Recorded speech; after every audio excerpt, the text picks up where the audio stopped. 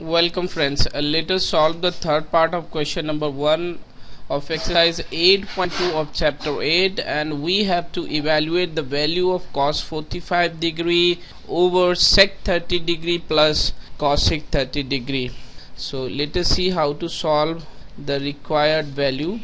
We have to calculate the value of cos 45 degree over sec 30 degree plus cosec 30 degree, and cos 45 degree we know is equals to 1 over square root of 2, and sec 30 is 2 over square root of 3, and cosec 30 is 2.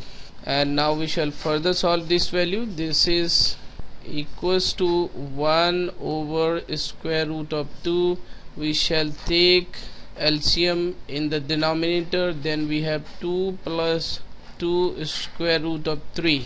If we further solve it, this is equals to 1 over square root of 2 times square root of 3 over 2 plus 2 square root 3.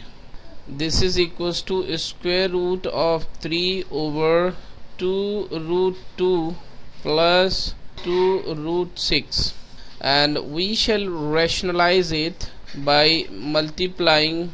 It will be 2 root 6 minus 2 root 2 over 2 root 6 minus 2 root 2. Then this value becomes 6 root 2 minus 2 root 6, and this value becomes 2 root 6 square minus 2 root 2 square.